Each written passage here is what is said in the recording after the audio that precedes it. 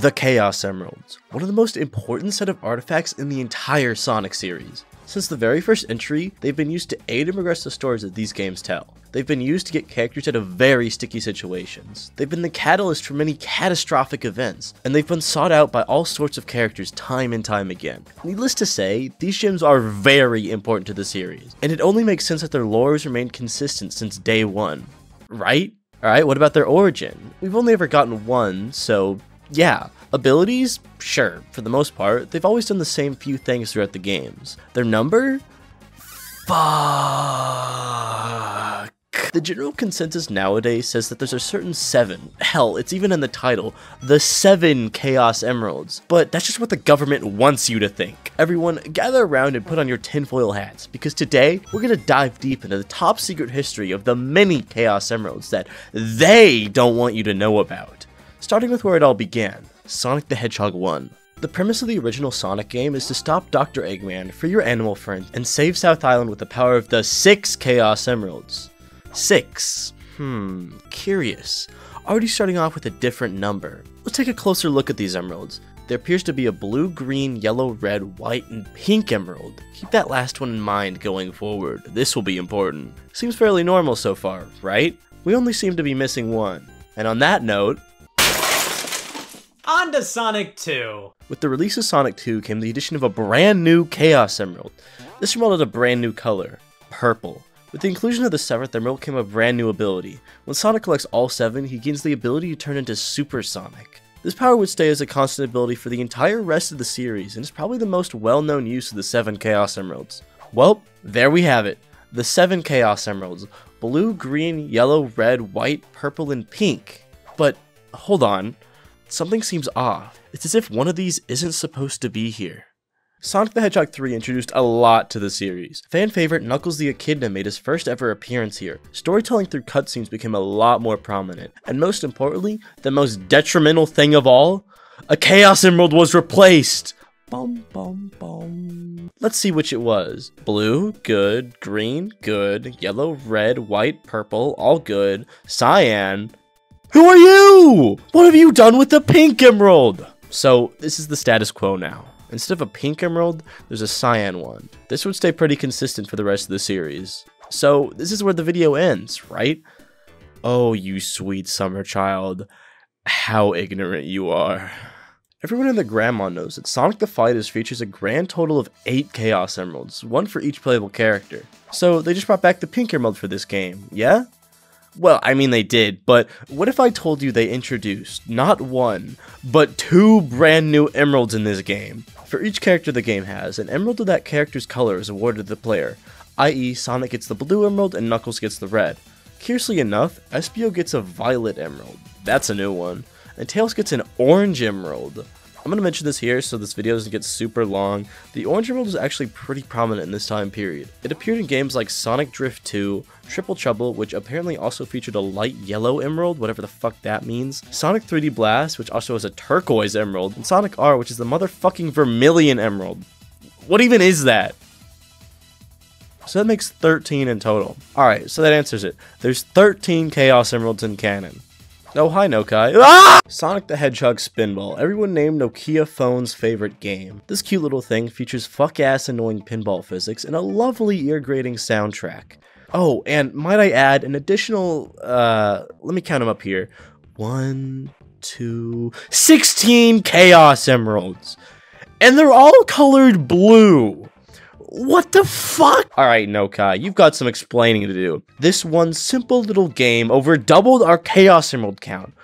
What? Why am I getting so furious about rocks? Okay, so now we've got 29 canon Chaos Emeralds. Is Spinball canon, you might be asking? Well, yeah, I don't know, let's just say it is. The next one might not count, but it functions pretty much the same, so... After the events of Sonic Adventure, Tails is awarded the Yellow Chaos Emerald for defeating Eggman and stopping the city from being destroyed. Don't worry though, the city still gets destroyed. He studies the emerald and manages to develop a nearly identical copy with almost the same properties, although, for whatever reason, he made it explode when used in machinery.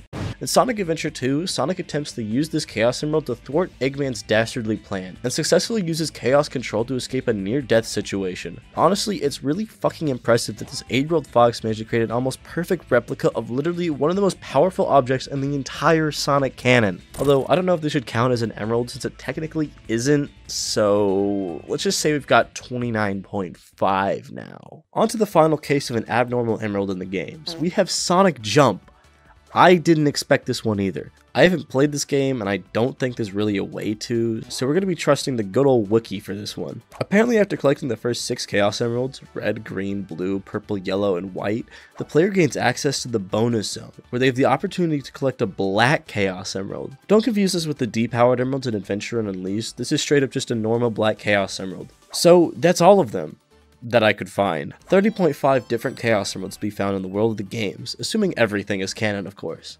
Well, that's a wrap. Thank you all for listening to my conspiracy theories, and don't forget to subscribe, follow me on Twitter, and watch more of my videos. Is what I would say if we were done. Sonic is a multimedia franchise. We have so much more to cover. The Adventures of Sonic the Hedgehog was a silly little show with its own silly little take on the Chaos Emeralds. There are 4 of them, all green and different shapes, scattered throughout time.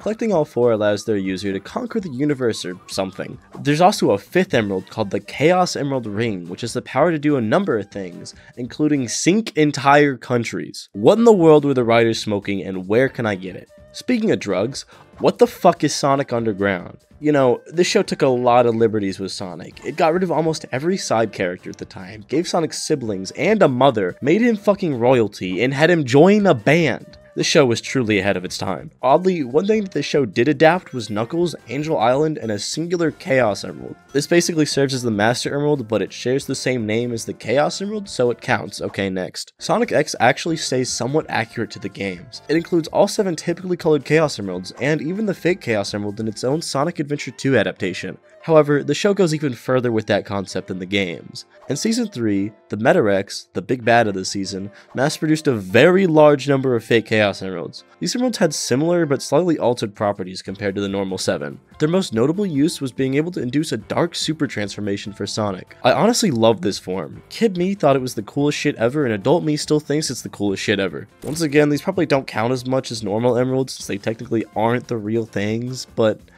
they're worth a mention at least. Okay, we're through with all the shows. Now I think we're done. Comics. Alright, speed round, y'all. The Sonic Archie comics were fucking nuts and very inconsistent with what they wanted to be or do. And that goes for their Chaos Emeralds too. Early on, they were quite literally a fucking uncountable amount of Chaos Emeralds. But due to some weird ass events, every single one of them was sent to Mobius and merged into 7 differently colored emeralds, much like the games. After the reboot, all this was retconned to match the game canon at the time, so actually none of that matters. IDW has some silly shenanigans too, which I didn't even know about till like maybe 10 minutes before writing this. Huh. In the Urban Warfare arc, it's revealed that Eggman has created 5 giant fake Chaos Emeralds in the colors green, red, blue, yellow, and cyan. Similar to other fake emeralds, they're similar in properties, but significantly less powerful and can much more easily be destroyed. They're also fake, so do they even count? And finally, last but not least, the Fang comic. The entire premise of this comic is Fang hears a rumor of an 8th Chaos Emerald that he wants. You know, despite us proving that 30.5 already exists in universe, but for his sake, there's 8. Hypothetically. And that's all the emeralds I could find. This was tough work. These secrets are heavily guarded, and the world government really doesn't want us to know about them. In total, there are at least 30.5 emeralds in game canon, plus those 5 giant fake ones in IDW, if that's game canon too. There's also 5 in the Adventures of Sonic the Hedgehog, 1 in Underground, and 7 real emeralds in X, making 13 in the non-canon TV shows combined. Plus all those countless fake emeralds in X2, I suppose. And last, but definitely not least, the uncountable amount in Archie. Now, that's a lot of emeralds I bet you didn't know about. Don't go telling anyone I told you any of this. The FBI will kill me. But I trust you. I also trust you to subscribe, follow me on Twitter, and watch more of my videos. Oh god, they're on to me. I gotta run!